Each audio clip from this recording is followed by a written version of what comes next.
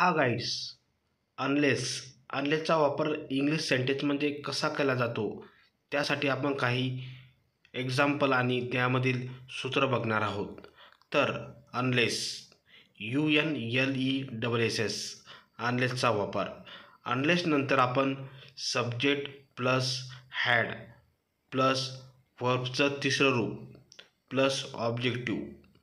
त्यानंतर एक्झाम्पलसाठी करायचं म्हटलं तर unless you had copy in the exam you would not have got good marks.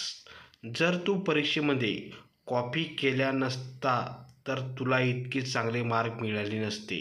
Unless you had copy in the exam you would not to go two marks.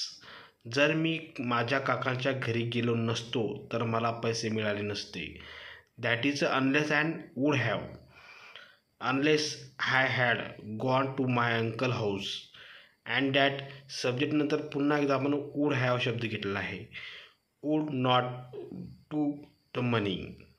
And unless you had live in Nagpur you wood not have गोट good job.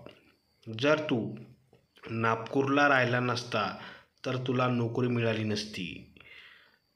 Unless sir had bought a new colour boys wood not have come to tuition for 2 months. जर सरांनी नवीन cooler घेतला नसता तर मुले 2 महिने ट्युशनला आली नसते. अनलेस अँड वूड म्हणजे जर तर. जर माझे वडील आज कामाला गेले नसते तर लग्नाला गेले असते.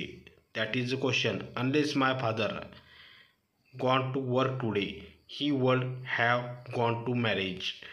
जर माझे वडील आज लग्नाला गेले नसते तर ते कामाला गेले असते.